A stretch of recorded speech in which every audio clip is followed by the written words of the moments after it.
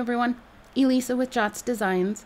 In this video, I make some coasters using many of the items from the DD April art box from Dryer Days Art Studio. These are custom silicone molds you can only find on dryerdaysartstudio.com. Color Joy is Dryer Days' own line of products. I'll be using cream-colored cream paste, which is not in the art box, but I wanted to use it with this project. From the box, though, I will be using Violet Chameleon mica powder, iridescent stones, pixie dust, amethyst aurora holographic sparkler, and blue purple cream paste. For the resin, I will be using Clearcast 7050 resin. It's a 2-to-1 ratio resin, which means 2 parts of part A, which is the resin, and 1 part of part B, which is the hardener. It can be measured by weight or volume, and this is from the Epoxy resin store. You can find links in the description for everything I'm using and discount codes for both Dryer Days Art Studio and the Epoxy resin store. I will be making 12 ounces of resin total.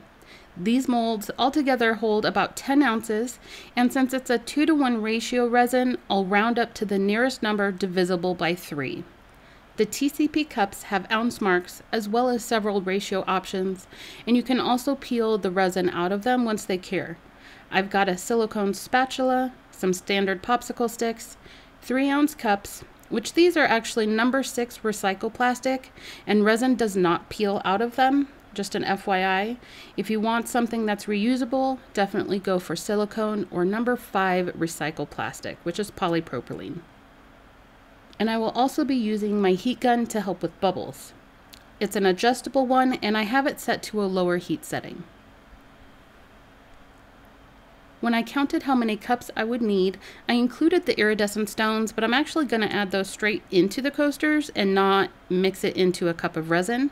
So I will also be using the pink iridescent flakes from the DD April art box, mixed with some of this Sherwood sparkler.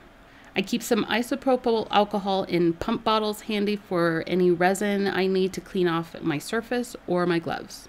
I poured a little bit of the clear resin into each of the molds, and I'm just getting it spread around to the edges. I'll hit it with the heat gun to help with the bubbles. Then I'll take a silicone brush to pull any bubbles away from the creases. I'll use this with polymer clay often too, so I want to wipe it off with alcohol first to make sure it's clean. Using a silicone brush will help not scratch the molds, and then I'll go over them again quickly with the heat gun. I'm keeping the coaster similar, but of course each will be different. Based on where the cream color went, I added some of the iridescent stones. Then I'll add the rest of the colors, ending with blue-purple.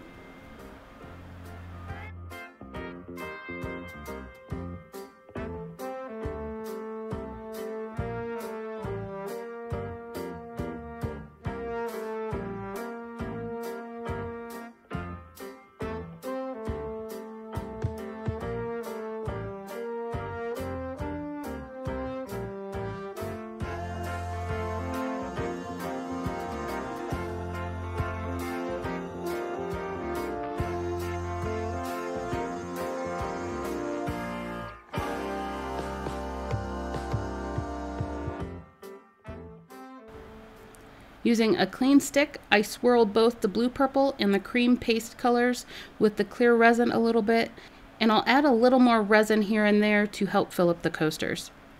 I'll go over each one quickly with my heat gun to pop any bubbles, but making sure I'm not actually pushing the resin around. Then I'll let them cure for about 24 hours. I love how they turned out, and that blue-purple paste is gorgeous. I haven't decided how I'll finish them yet, or which side I like as the top. What do you think? You can see where I put the iridescent stones in, and I didn't cover them up with any of the resin, so it's not smooth right there. You would definitely want to add a clear layer on that side if you want it smooth. Let me know what you think of these in the comments. Don't forget to check out the links and discounts I have listed in the description, and check out the DD art box to make your own. Thank you so much for watching. I'll see you next time. Bye.